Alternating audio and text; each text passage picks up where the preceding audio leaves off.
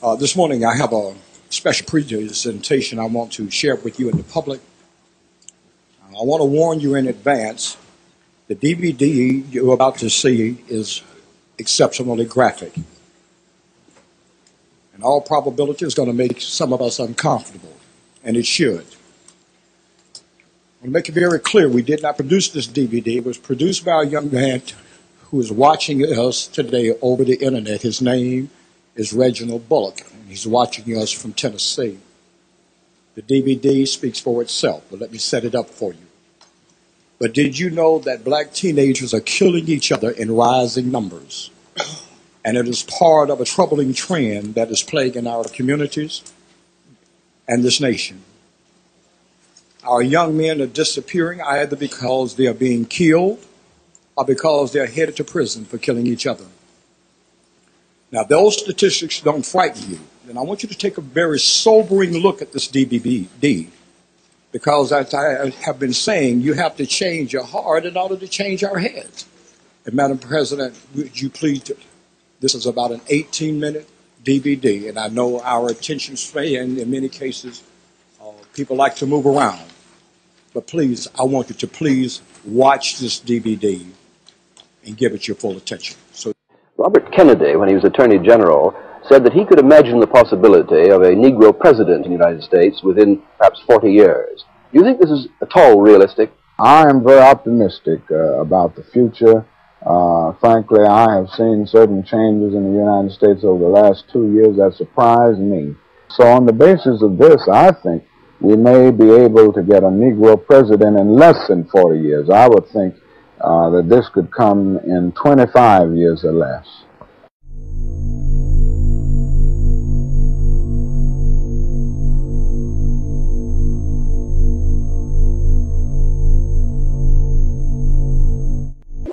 When the bombs fell on our harbor and tyranny threatened the world, she was there to witness a generation rise to greatness and a democracy was saved. She was there for the buses in Montgomery, the hoses in Birmingham, a bridge in Selma, and a preacher from Atlanta who told the people that we shall overcome. Yes, we can. A man touched down on the moon. A wall came down in Berlin. A world was connected by our own science and imagination. Sir, Master of Darkness, I came to apologize. I know that you gave me control of the African Americans on Earth, but I've messed up, sir, because one of them has just been elected President of the United States, sir. I'm so sorry, sir. Quit crying, you fool. You must have forgotten what I have done to the African American throughout the history of time. But Master of Darkness, he's Harvard educated. He's a smart man. He's a good man. He loves his wife. He's almost like he's perfect. And he's a Christian. It's going to be really hard to stop him, sir. There are certainly ways to stop him. Let me give you the history of what I've done to the African American. I always knew that I needed America to be a powerful nation that would control the world. But in order to do this, I needed Africans to help accelerate the process. Having slaves in America would allow the United States a 300-year head start on all other nations, allowing them to become one of the most powerful in the world. Why did you pick African slaves, sir? Africans were very strong people. They were one of God's first creations. I needed their strength, I needed their wisdom, I needed all of their abilities so that I could help the Americas become powerful. How did you get them to do it? We beat them, we whipped them, we did everything we could do to destroy who they were. We even sold their children, broke up their families. They don't even know if they're related or not, even to this day.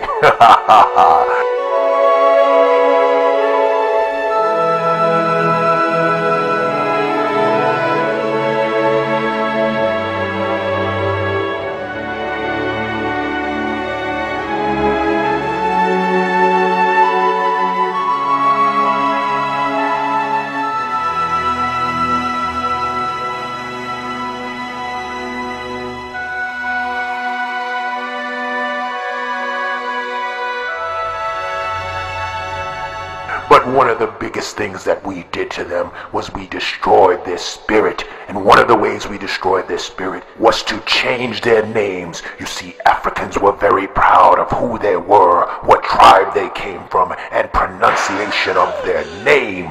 But you see, we changed their name. We made their captors give them new names. What's your name? Kunta Kinte.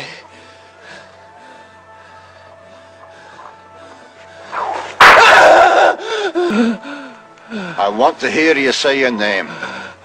Your name is Toby. What's your name? Kunta.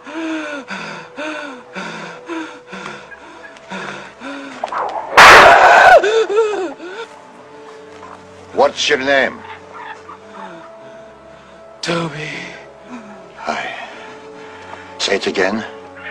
Say it louder so they all can hear you. What's your name?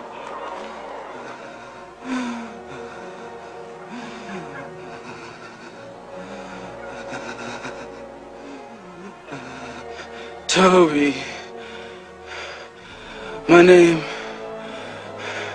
is Toby. Hi. That's a good nigger.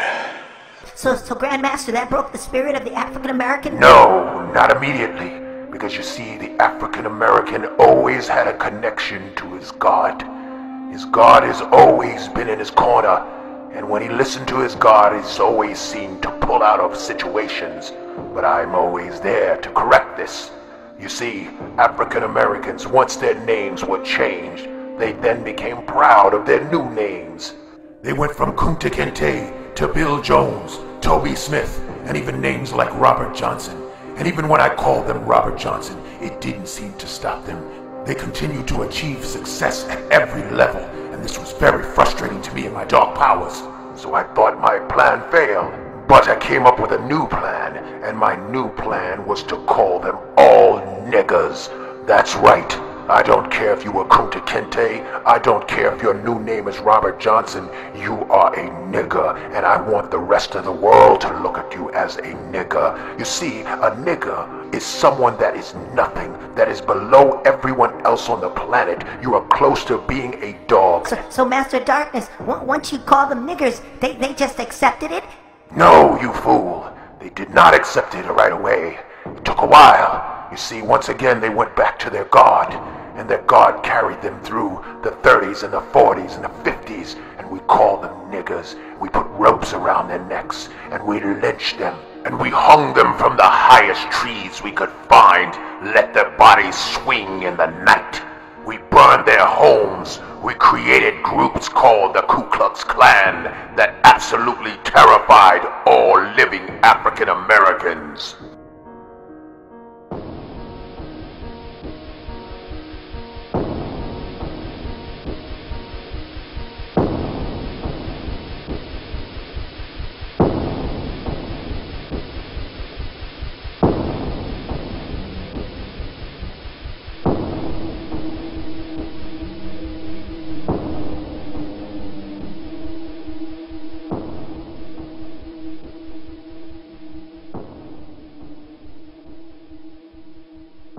Once again, they withstood the pressure of time by praying to their God, to their Jesus. Well, Grandmaster, what did you do then? I forced evil's hand. I told evil to make it so that African Americans couldn't vote. I made it so that African Americans could not sit in the front of a bus. I made it so that African Americans couldn't get a proper education. I did everything I could do, but they continued to pray and pray and pray until one day, oh, God heard them, and he gave them heroes, people of substance. He gave them Dr. Martin Luther King. He gave them Rosa Parks. He gave them Malcolm X. He gave them all of these freedom fighters, and they fought and they prayed, and it was one of my darkest days. Well, how did you deal with their heroes, Grandmaster of Darkness? Very easy. I murdered them. One by one, I killed King. I have a dream today. Martin Luther King was shot and was killed tonight in Memphis, Tennessee. I killed X. What is your real name? Malcolm X. My father got his last name from his grandfather, and his grandfather got it from his grandfather, who got it from the slave master.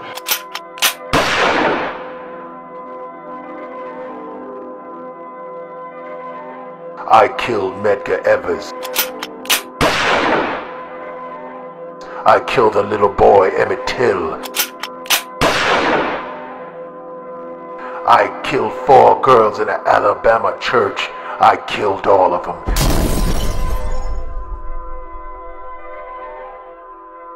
So Grandmaster, is this the direction we should go with their new president? No, you fool. You see, we don't have to kill them anymore. African Americans have been beaten down for so long, they simply kill each other. Let me explain it to you, my son. You see, African Americans in the 20s and 30s and 40s and 50s would fight, would be hung, would fight to the ground if they were called nigger. But you see now, I've got them affectionately calling each other nigger. They call their husbands nigger. They call their wives nigger. They call their little children, get over here, you little nigger. They love calling each other nigger, and they think it's cute. I've got their spirits broken, and I have young African Americans embracing the word nigger. They all think they are niggers, and they say it with a smile on their face, even though their grandmothers and grandfathers were killed for the word, but they have said it in name and music, and people call it art form. I call it my nigger control. I've got them thinking that entertainment, basketball, rhymes, these are more important than coming to school on time. They think that's all they can do. So you see, they never focus on education. And the sad part is, when you see a young black child in school that's trying to strive hard, the rest of the black kids make fun of him. They call him a white boy. Isn't that a masterful, wonderful mind trick that I play with them? But listen to me, my son. There's even more mind tricks. They think that thug life is wonderful. They think that thug life is keeping it real. And they think jail life is funny. Oh, we've done a job on the African American.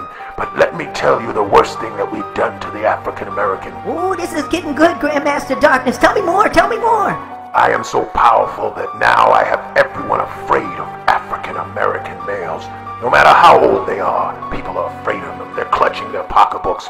And do you know why? African American men are really perpetuating the fear that I've placed in people's hearts.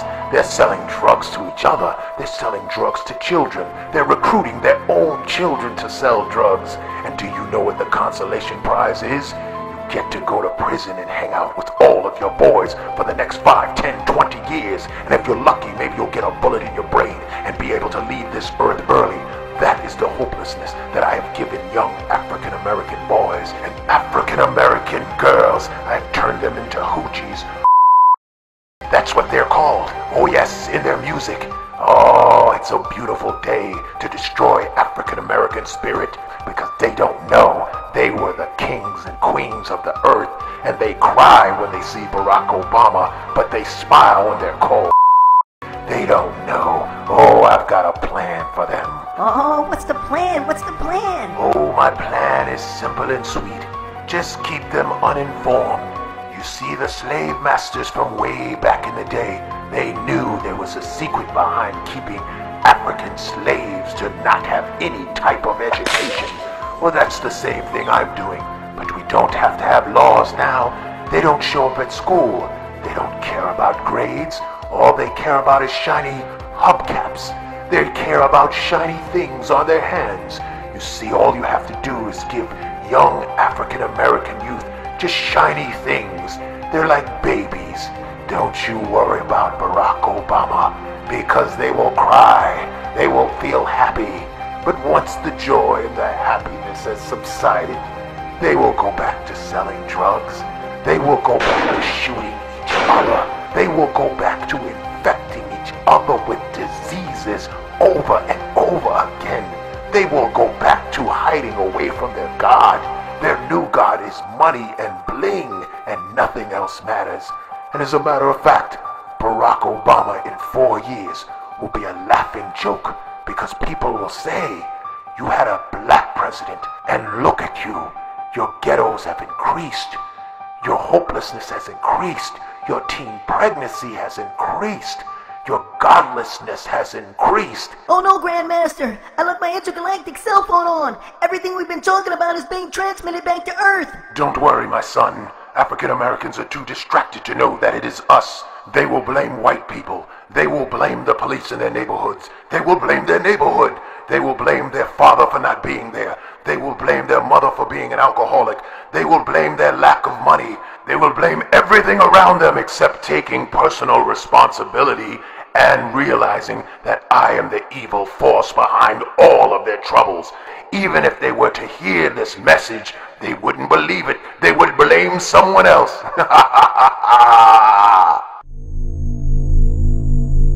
Depression across the land. She saw a nation conquer fear itself with a new deal, new jobs, a new sense of common purpose. Yes, we can. Alone in a room, it's just me and you. I feel so lost, 'cause I don't know what I'm going. When the bombs fell on our harbor and tyranny threatened the world, she was there to witness a generation rise to greatness and a democracy was saved. Yes, we can. I'm so afraid of disappointing you, so I need to talk to you and ask you for your guidance, especially this day when my life is so cloudy. Guide me until I'm sure I open up my heart. I have a dream. The hoses in Birmingham, a bridge in Selma, and a preacher from Atlanta who told the people that we shall overcome. Yes, we can. Are fading fast.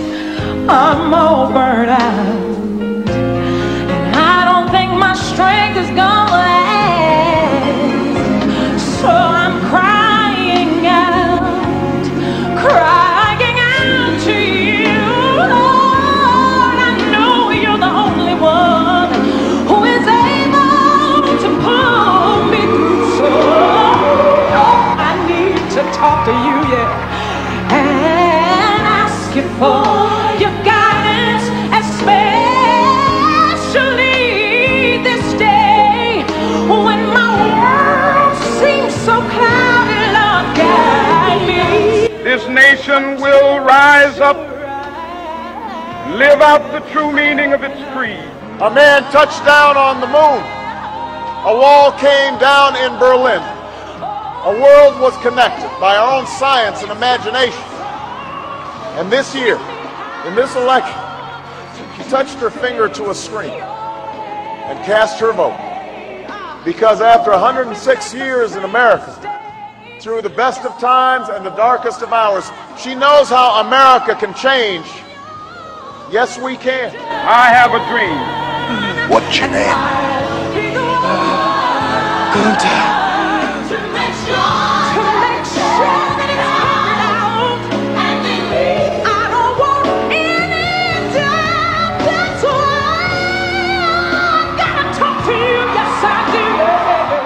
We may be able to get a Negro president in less than 40 years. We hold these truths to be self-evident, that all men are created equal. America, we have come so far. We have seen so much.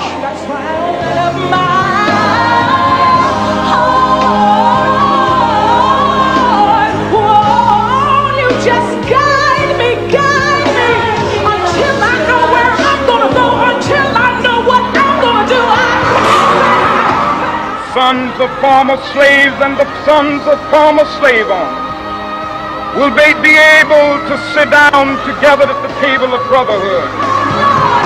My heart is yours, my life is yours, my heart is yours, my life is yours. I gotta open.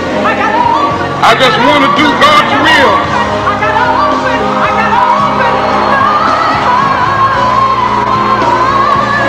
I need to hear. That out of many we are one. that while we breathe, we hope. And where we are met with cynicism and doubt, and those who tell us that we can't, we will respond with that timeless creed that sums up the spirit of a people. Yes, we can. I still have a dream.